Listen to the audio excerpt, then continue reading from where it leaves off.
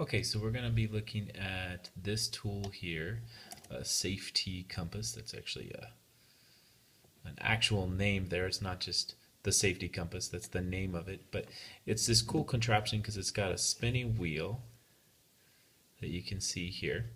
And that wheel allows us to rotate things and make like a radius so we can copy segments and stuff.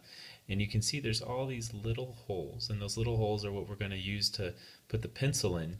And we're going to anchor or hold down on this little part of the wheel. Usually, sometimes we'll anchor ourselves on the colored part.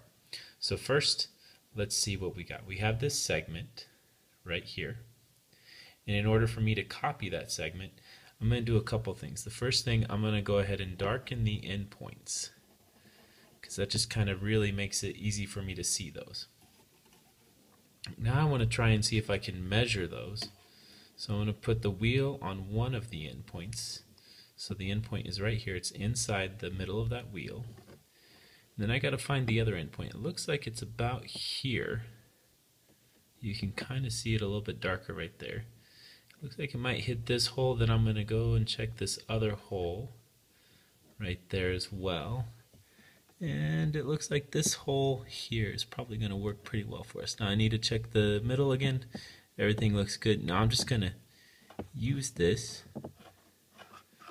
mark and see if that goes through. And it looks like it hit right through. My little arc went right through that. So that's a good hole to use.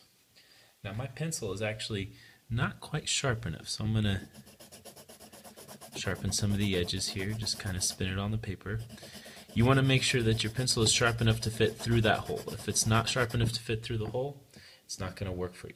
So we figured out that if we anchor in the middle, and we go to this first hole, that's the same as this segment here. So I'm going to copy it by making a new point. I'll anchor that one. And then I'm going to go through that same hole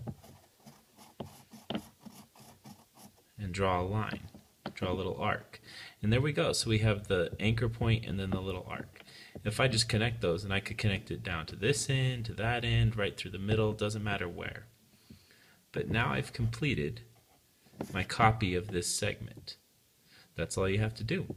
So that's the first one. I'll do a few more of these, but that's how you would copy a segment using the SafeT compass.